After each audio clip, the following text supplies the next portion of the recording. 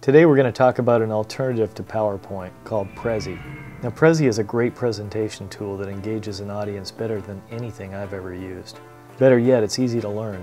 And the best thing about Prezi is that you can store all your presentations on the Prezi.com site. This way you can show your presentations anywhere you travel without having to worry about bringing your laptop. Prezi offers a handful of great tutorials, but even if you only watch the first one in the series, you'll know enough to do your best ever presentation. The purpose of this video isn't to reinvent the wheel, but simply to make a few suggestions that I feel Prezi should have mentioned. So here we go. Tip number 1. Design your images with like shapes and sizes whenever possible. I created a template in Photoshop that's 2 by 2 inches and 150 pixels per inch. I simply drop my photos into this template and save them as PNG files. By saving them as PNG files, I can create circular images that are eye-catching, and I don't have to worry about the nasty square background that looks amateurish. Now, if you don't have any Photoshop experience, I strongly suggest taking an online Photoshop class like lynda.com. But if you're short on time, just ask a colleague to teach you this one simple task in Photoshop. Alright, so here's the next tip. Once you're in Prezi, zoom all the way out and build an eye-catching design. For example, a big circle that resembles a clock. Order your images such that the first thing the audience sees is the image at high noon. The second image is at 1 o'clock, the third at 2 o'clock, and so on. When you order your images this way, you prevent your audience from getting motion sickness. Yeah, here's another idea. If I'm doing a presentation on the story of my life and my name is Jeff, I may zoom all the way out and create a big letter J. It may seem trivial, but organizing our images this way is just one more way we can engage our audience. Tip number 3. Consider adding some background music. As of 2011, this requires creating a short movie complete with a graphic. So I downloaded a horn-like image, and then I added a 30-second catchy tune. I exported it as a QuickTime movie and then converted it to a Flash file. Right now, Flash files are the only acceptable way to do audio in Prezi, but that's likely to change in the near future. Alright, one more tip. The Prezi.com site has some great examples from their customers. After you have a few days of practice under your belt, check out what other people are doing. Okay, now let's watch the basic Prezi tutorial. I hope you have as much fun with this as I've had. This is a step-by-step introduction to show you how to use basic tools in Prezi. When you complete this tutorial, check out the next video on how to make an effective Prezi using grouping and layering. Let's start. Sign into your Prezi account here and click Create a new Prezi to go to the Prezi canvas. The first thing we'll do is to add text. As it gives you instructions here, double-click anywhere to add an idea. Double-click on the canvas to get this text box. Now I can add text.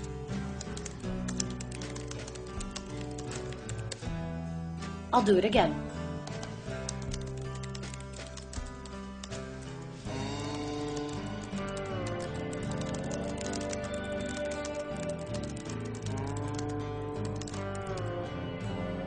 Click OK. If you have changed your mind, click once and you get the transformation zebra. This zebra allows you to do different things to your text. When you click once and you get the zebra, you can hit delete to delete the text. If you change your mind, you can go in the upper corner and click undo. Again, click once to get the zebra. Once you have the zebra, you can hold the middle of the zebra and drag your text where you want it to go. So I actually want to delete this text, so I say delete. Now I click again once here and I drag to move the text. I can also use the outer ring, hold it and turn to move the text. I can hold the inner ring, push in to make it smaller, or push out to make the text bigger. So the zebra allows you to manipulate your text. There's also a plus sign on the zebra. When you click it, you get extra options on what you can do. I will let you explore these options on your own. Now that you know the zebra, let's look at other things in the upper right corner. I've showed you how to do undo. You can also click Save at any time to save your Prezi.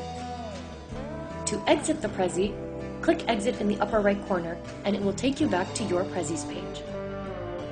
Next, let's add an image. This, in the upper left corner, is the Prezi bubble menu. It is the key to all the functions in editing your Prezi. To add an image, click Insert and Load File. It takes you to all your files and folders. You can click on Desktop and select an image and select Open. Now it uploads the image to my Prezi canvas. I can click once, just like I did on text, and move the image. Or I can click on the inner ring and push in to make the image smaller. I can click on the outer ring to rotate the image. Now let's add video. In Prezi, you can easily add YouTube videos with just a few clicks. I can go to YouTube and select a video on tying my shoes. Select the URL of the video, copy it, come back to my Prezi and double-click to open a text box. I paste in the YouTube URL in the text box and click OK. Now my video appears. Just like I did with text and images, I can click once to get the zebra. Now I can move the video where I want it to be. I can also make it smaller. Now that you have several objects in your Prezi, let's connect these items by adding a path. In the bubble menu, you see Path. The path helps you have a main narrative in your Prezi. With the Path tool, you can go through your presentation by clicking the next arrow or using the arrow keys on your keyboard, because a path is the order in which the elements appear in your Prezi. So let's click Add a Path. Now you can select the order in which you want the objects to appear in your Prezi. Since this is the title, I would like it to be first. Then I can show the image, select the text again, and maybe make the last thing the video. If I've changed my mind, I can remove something from the path by holding the bubble and dragging it outside of the Prezi. Now you see that my Prezi has renumbered and this object is no longer in the path. But if I change my mind again, and I want to make this back in the path, I can grab this bubble in between the two items where I want to add it and wait until the object highlights and release. Now it has been added back to my path. You can practice this to get the hang of it. Once you have a path in your Prezi, you're ready to present. Go back to the bubble menu and click the middle, and now you can click Show. Show mode is your presentation mode. I can scroll my mouse back over to get the menu and go back to the editing mode by clicking the right bubble or the middle menu. Again, I can click Show.